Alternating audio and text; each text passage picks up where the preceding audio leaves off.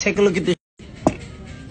Spent the chains, huh? Look at this, huh? They're gonna spin for the rest of the video, gangster. For the rest of the video, they're gonna spin, son. That's one of the craziest custom pieces that I've seen. That chain is dope, by the way. But since I don't have 6ix9ine money, here's what I would do if I had $1 million. I would get a, modest necklace like this, a custom piece, and maybe some a little bigger. But I would take that $1 million, put it in an ETF stock, and it will grow about 8 to 10% per year, which is about $100,000 per year. You know what I mean? And sometimes it'll grow faster. I would diversify that and multiply that money and invest in real estate and stack up. That's what I would do since I don't have the 6ix9ine money, but that's my plan. What would you do? Let me know in the comments.